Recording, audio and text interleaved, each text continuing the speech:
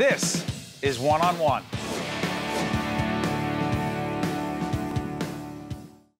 We're here with Dr. Glenn Wylie, who is part of the discussion tonight at Kessler Foundation, talking about helping veterans, the research that you and your colleagues are doing to help veterans, particularly around employment, quality of life issues. You're involved, Doctor, with neuroimaging technology. What is that? So that's technology that we use to look at where activation happens in your brain while you're performing tasks. So we use a functional magnetic resonance imaging scanner. A what? A functional magnetic resonance imaging scanner, or fMRI. And we have people in the scanner and they do tasks while they're in there, and we can see where in their brain activation is happening while they're doing the tasks. Yeah, by the way, I worked with Dr. Wylie and some of his colleagues trying to talk about how challenging it is to communicate certain very, I don't want to say technical, but clinical terms to the average person. So as we break this down, it's going to be interesting. Let me try this. You and your colleagues are very involved in research regarding, quote, Gulf War illness. Doctor, what is that? So Gulf War illness, it's also called chronic multi-symptom illness, and it's a constellation of symptoms that includes fatigue and pain and cognitive issues. So let me give you an example. We had a subject come in a couple days ago, and he was a veteran.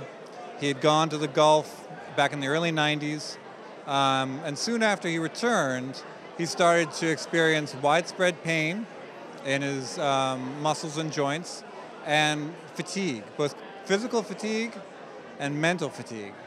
So physical fatigue is like, the fatigue you feel when you run a marathon or do something physically strenuous. And mental fatigue is the fatigue you feel after you do your taxes or something mentally strenuous. And you and I experience these kinds of fatigue when we do something kind of big, like run a marathon. He was feeling this kind of fatigue all the time, every day.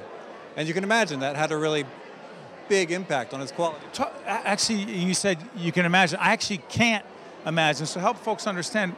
So what would that veteran be dealing with in terms of his or her ability to have any real quality of life and potentially be gainfully employed?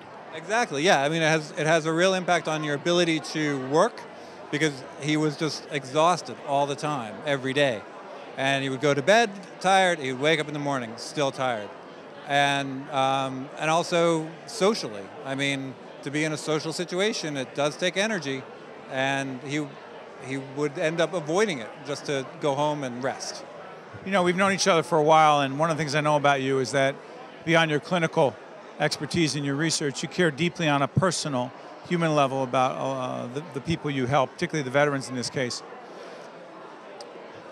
How hard do they work to try to put themselves in a position to have not just a great quality of life or a solid quality of life, but also to work, to have employment?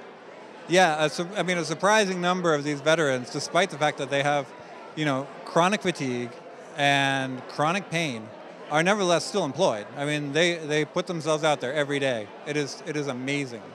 You also have a relationship and work with the Veterans Administration. Talk about the connection between the foundation and the VA. So we've built this bridge between the foundation and the VA. And so for me, for example, I sort of split my time between those two organizations. And we do a lot of the research we do at Kessler, because we have a really good neuroimaging center. And then a lot of the other more clinical stuff actually is done at the VA hospital, because that's the right venue for that. Doctor, give me an example of how the research that you're involved in at the foundation can actually does in fact actually help veterans who are being served by the VA. Right, so the research I do is in mental fatigue. And once you find out how challenging it is, it's interesting. Someone says, oh, the research around chronic mental fatigue or cognitive fatigue, which means the same thing. Once you know it, what do you do with that information? Right, exactly. That's the next step, and that's a really important question. And that's where we're going. So right now, the study that we've just completed is looking at mental fatigue in Gulf War illness and how it works. And the next thing to do is to try to fix it. But you can't fix it until you know how it works. And so we have a number of strategies that we're actually starting to look at right now for how to alleviate fatigue. And that's where we're going. You're optimistic about the future of not just the research you're involved in, but the impact on veterans. Absolutely, yeah. I mean, I think we have some good leads on things that will alleviate fatigue. We have there are pharmacological things that have worked in other populations that could work in Gulf War illness, and we also know that exercise has worked to alleviate fatigue in other populations, and so that's another thing to try in Gulf War illness. Thank you, Doctor. Thank you, Steve.